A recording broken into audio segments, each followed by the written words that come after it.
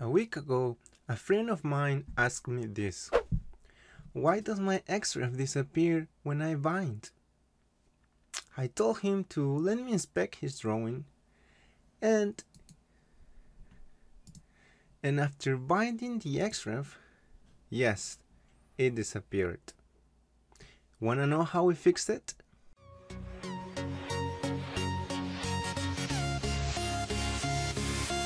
I started with the easiest solution, and because of this, I opened the inserted XREF to check that it wasn't an infected drawing.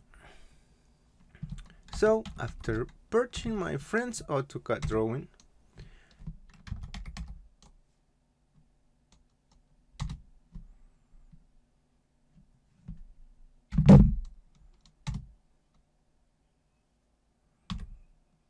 evaluated the integrity of the drawing and correct some errors using the audit command.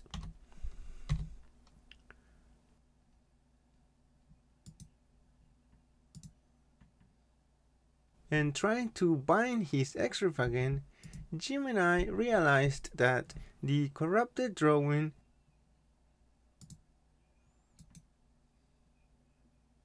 was not the reason for the binding XREF not working.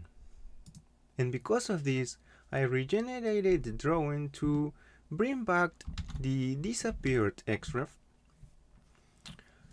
And I was about to try my second solution, but before doing anything, I decided to inspect even deeply the XREF problem by binding the XREF and pressing F2.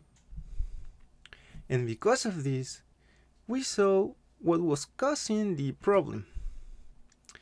Jim, this is a proxy object problem, I said.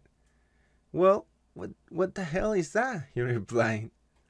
I briefly explained Jim that a proxy object is simply a custom object that was created in another software or program like AutoCAD Arquitecto, Civil 3D, and so on.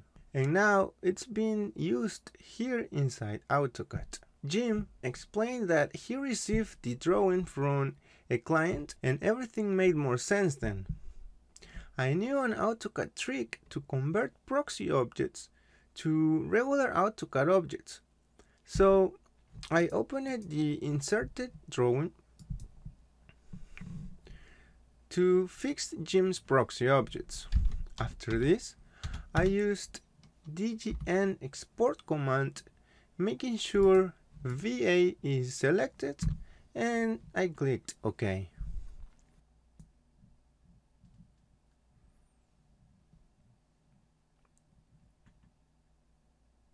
Well, it looks like nothing happened, Jim said. This is because we need to do an extra step, I replied. But before doing anything, I suggested my friend to save a copy of his drawing just in case. The extra step was to delete all, use DGN import,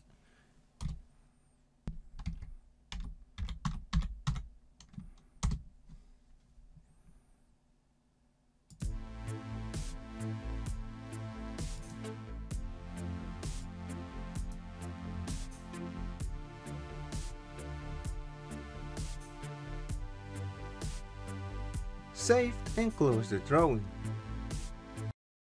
Until finally, Jim did try to bind his XREF,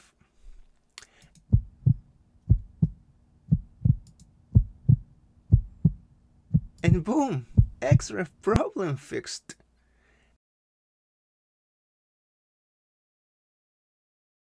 Ever since that day, Jim had no more problems with XREF failed to bind due to proxy object. Hey, I'm Irvin. Avoid more XREF problems over here and subscribe for more AutoCAD tricks.